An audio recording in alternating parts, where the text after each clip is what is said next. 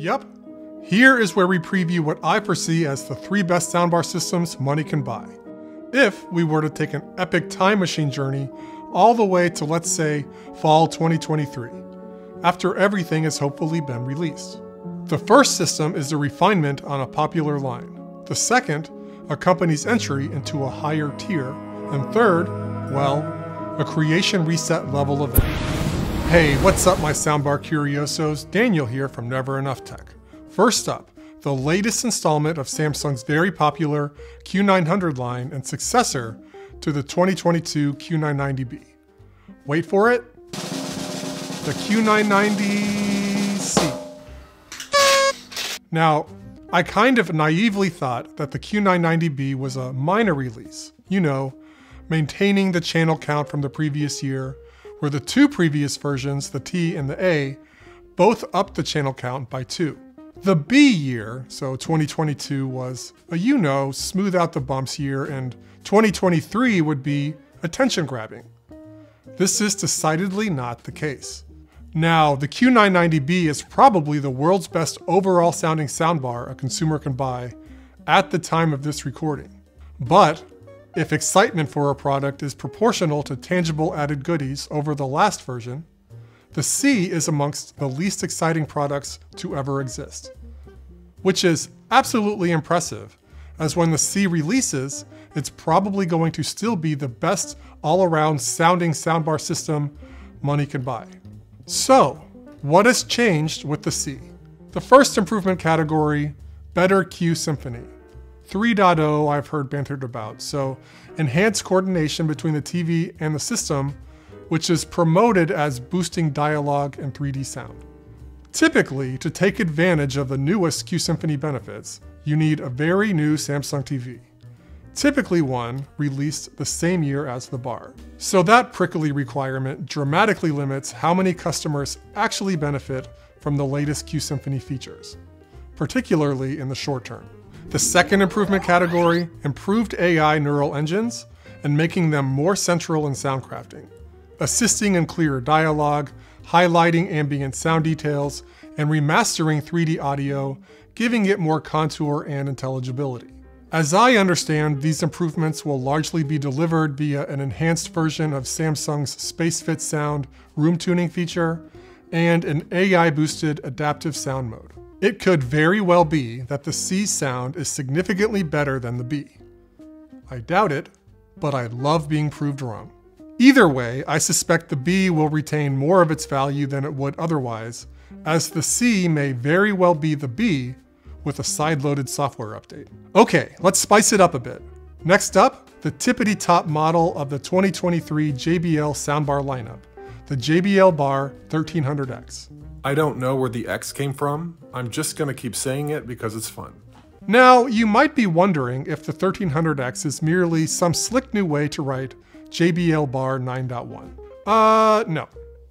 While there are clear design carryovers like detachable rear speakers, gray, and general shape, the 1300X is a far more intimidating animal, signaling JBL wants a system that can unapologetically ride alongside the big boys. For context, the JBL Bar 9.1, released in 2020, a 5.1.4 channel system, would fall between the 700 and 1000 channel count-wise. That is, the previous flagship, the 9.1, falls significantly short of the 23 line's second-tier bar. So yes, JBL has dramatically upped their game. The 1300X is a $1,700, 1170 watt, 11.1.4 channel system, matching Samsung's Q950A and Q990B's previous unmatched channel count. Some friendly fire there, as they are owned by the same company. Though, the 1300X does fall short of Samsung by a single driver, reportedly having 21. But I'm going a little nutty because after watching this cartoon 1,000 times, I only see 19 drivers, and adding one for the woofer gets you to only 20. So about that woofer. Many are saying it's a 12-incher, and they may very well be right, but official material says 10 inches. Either the bloggers were misled, or we have a JBL comms team not communicating well with engineering type situation. The 1300X speaker configuration does not seem to match the official 11.1.4 specification. By looks anyway. I mention this because one of JBL's talking points is its 6 upward firing speakers. One more than the previous leader in this category, the LG SN95QR. So why is this not an 11.1.6 channel system? I don't know. It also doesn't have 11 horizontal channels, in the traditional sense. It has 9, the best I can tell. That is, if you encountered this system torn apart on the street somewhere after a Soundbar mugging, when reporting to the Soundbar police, you would describe this as a 9.1.6 system. Here is my traditional read on the channel placement. So for horizontal channels, ear level channels, we have a left, center, and right, and 2 surround channels on the front of the bar, but they're angled out, and a rear and rear surround on the detachables. So 5 ear level channels on the bar and 4 on the detachables, so 9. Height channels, 2 left and 2 right upward firing channels on the bar. They're angled differently to improved height dispersion. So something like a front and mid, directly overhead, height channel left and right. On the detachables, you got a single upward firing driver on each, making up the rear height left and right. So officially documented as 11.1.4, again, by looks, and I'd say tradition, 9.1.6. The features. As you would expect, you got eARC, 3 HDMI inputs, that's good, and based on the JBL Bar 1000 specs, I would expect Dolby Vision and HDR10 pass-through. I have not found any documentation to suggest 8K or 4K 120Hz pass-through, so guessing you're stuck with 4K 60Hz. Correct me if I'm wrong. Not surprisingly, you get compatibility with the JBL One app. That is looking improved, I think, though I don't have a lot of experience with it. Though I do think these EQ controls look promising. You got AirPlay, Chromecast, and Alexa multi-room audio support, so 3 multi-room technologies if that's your thing. And yes, I forgot to mention that the detachable speakers can act as a standalone Bluetooth speaker pair. One of the most hyped sound features is Harman's multi-beam technology. JBL first introduced this into their smaller bars like the Multi-Beam 5.0 to give it a spatial boost. But JBL wants you to hear what multi-beam can do when it's got more noisemakers to work with. The 1300X is also looking to end all your dialogue problems with Pure Voice, which is present across the entire 23 lineup. The claim is that Pure Voice boosts dialogue in loud scenes, making it discernible at all times. It's not hard to make dialogue discernible at all times, but it's difficult to make it discernible and natural at the same time. So that will be a particular point of interest when I review. The 1300X is scheduled to arrive at my doorstep in late February, so look for my dedicated hardcore deep dive review in early March. Okay, the last one, but definitely not least. Let's call it a product that is not so much looking to sit at the big boy table, but rather burn it to the ground and replace it with a bedazzled throne. Now, unless you've been hibernating 500 feet underground in a bunker, you have probably heard that Nakamichi is resurrecting its Dragon brand with the recently revealed, don't call it a soundbar system, the Nakamichi Dragon 11.4.6. While in this case, the Dragon came out of nowhere, this is not its first sighting. The Dragon emerges not so much to invent new categories, but rather to push existing product categories to something like their highest foreseeable potential. Anyway, the Nakamichi Dragon 11.4.6 is no different. It's a 3,000 watt 11.4.6 channel audio system that happens to look a lot like a soundbar system. In either case, it's supporting 5 more channels than the next closest soundbar system, whatever those might be. Nakamichi wants potential customers to think high-end AVR alternative, as it supports more channels than all AVR systems that sane people might want to buy for home use. I think you need to shell out north of $30,000 for an 11.4.6 AVR system, and well, that does not even cover amplification or the speakers themselves. In contrast, because you're probably curious, the Q990C and 1300X with 11.1.4 channels, or in AVR language 15.1 channels, is a different tier in the AVR space, running as low as $4,500. The good news, the Dragon costs only $112 per driver. The bad news, you have to buy 31 of them at a time, so that puts you at $3,500, which is the expected MSRP. This is an astronomical price for a soundbar system, but merely a rounding error for a full AVR system that supports 11.4.6. So just how loud does this thing get?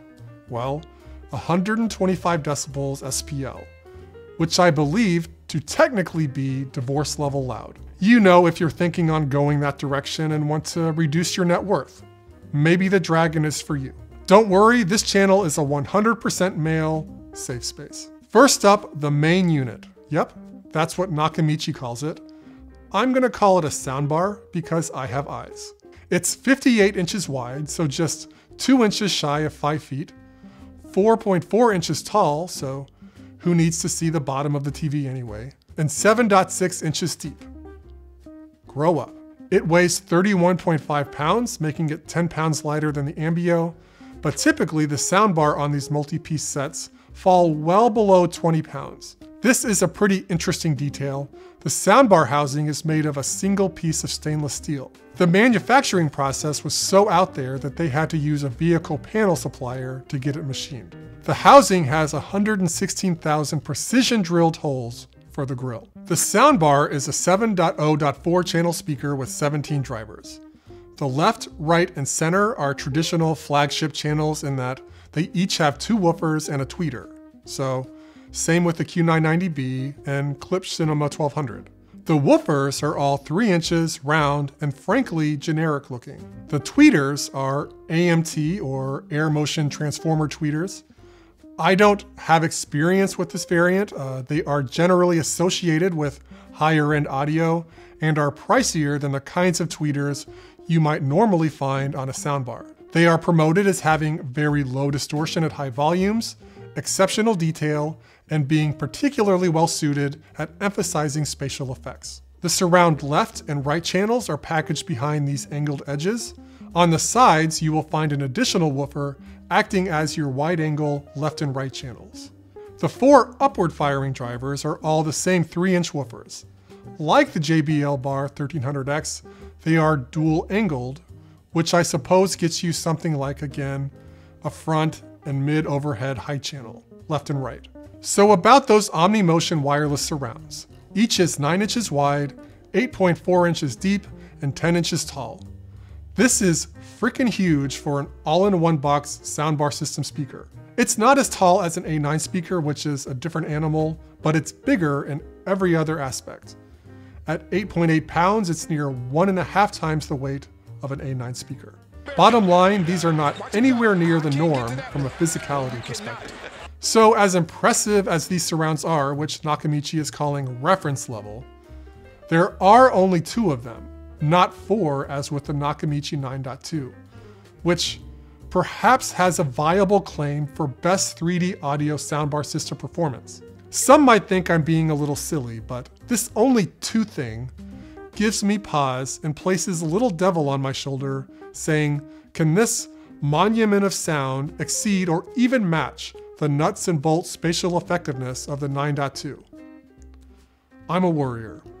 Anyway, both surrounds are admittedly the increasingly normal 2.0.1 channel speakers. However, the 2 ear level channels are unique in that they offer both a woofer and a tweeter, which is uncommon outside of the 3 most important channels on the front of the soundbar.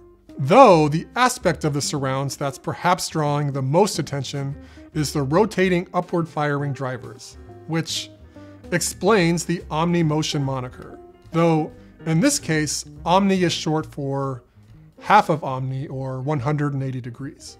Now with a system of this caliber, one's imagination may embark towards a motor-driven upward firing speaker that spins around in real time to optimize the listening experience. No. It's not motorized. You gotta get off your bum and make it happen yourself. Which means your friends will be far less impressed, but also it won't break down in an unfortunate position. So be happy about that.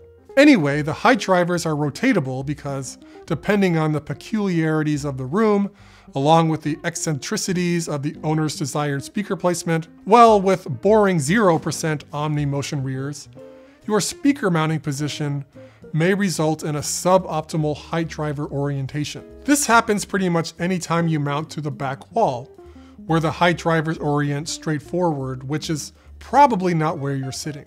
With omni motion, however the rear speakers may be situated, you can turn the height drivers as needed to help maximize height effects from your seated position. Okay, the subs. That's right, 2 of them, which is the Nakamichi way, I suppose. Unlike the rest of the components, each sub is not remarkable in size. Each is 12.5 by 8.6 by 25 inches and weighs 32 pounds. Channel count and drivers. So each sub is actually an 0.2.0 speaker with a woofer pointing left and right on each unit, explaining the quad moniker. Each have an isobaric configuration.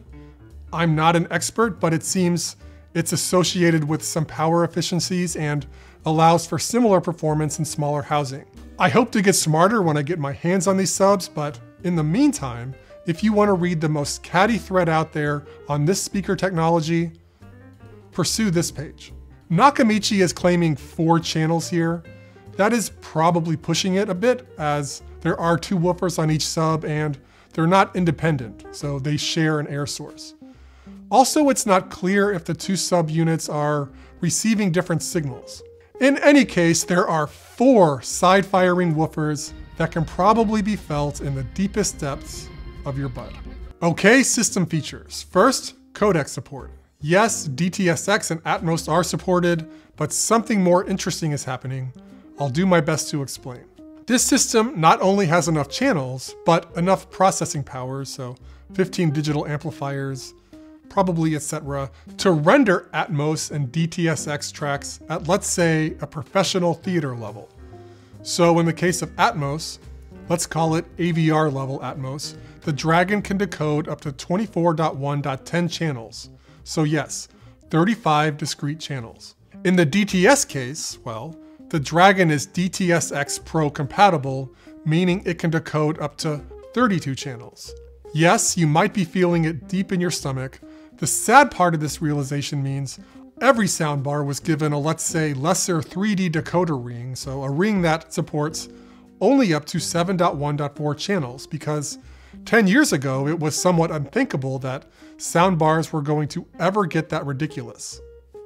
Oops.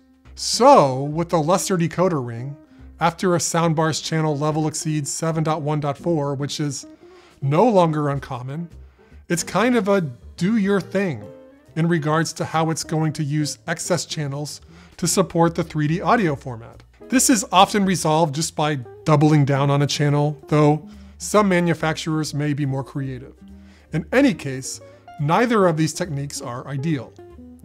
Dolby and DTS know best how to use channels for the Atmos and DTS:X effects you want. The cheapest AVR that supports DTS:X Pro is $3,500, so even most AVRs are stuck with this soundbar level rendering.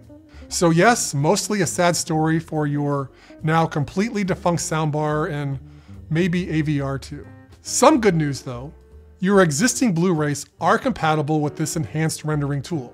No need to find better Blu-rays. The Dragon is just capable of distributing the metadata to all the channels, not merely a subset. More specs: 3 HDMI inputs, 8K and 4K 120Hz, Dolby Vision, HDR10 Plus pass-through, and more. I don't think the Dragon connects to the internet, so no integrated services or voice assistants, no AirPlay or Chromecast. So if this bothers you, you can put a Chromecast in one of the 3 HDMI ports to give the thing some internet savvy. Bluetooth is supported, and early reports from the Dragon CES suite suggest promising music playback, though I'm more interested in the music over HDMI performance. I don't have all the information on the sound shaping options and can't seem to get a clear view of the remote, which is the sole controller of the Dragon, no app. But listening to the CEO keynote on this thing, it seems as though there will be relatively high levels of customization. One detail the CEO shared is that you can choose how many subs you want to use, so 0 to 4 in any combination. Perhaps looking into existing Nakamichi products might provide clues into other kinds of sound adjustments customers can access. I talk about the 9.2 remote in far too much detail in this review. No doubt the Dragon comes across as unbelievably disruptive. I'm almost more interested in what the industry response will be than the sound. Will the Dragon spark a category of ultra-premium soundbar systems at a higher price point? Are the jumbo corporations willing to invest a lot in development in a nutty, expensive product that may not sell at the kind of scale that makes business sense? I'm kind of hoping that the response or existing plans are not necessarily to follow Nakamichi, but to experiment with additional components to naturally move the sound separation closer to that of higher-end AVR setups. Hopefully relying a little less on extreme DSP techniques, but maintaining the relative ease of setup and relative affordability of soundbar systems compared to mid and high-end AVRs. Before I go, if you haven't seen it, take 10 minutes or so to listen to the CES keynote on the Dragon 11.4.6. Lots of interesting insights into the aims of the CEO and how impractical the development process was. Okay, wrapping this up, throw me some likes and subs if you accidentally got this far. Catch you on the next one.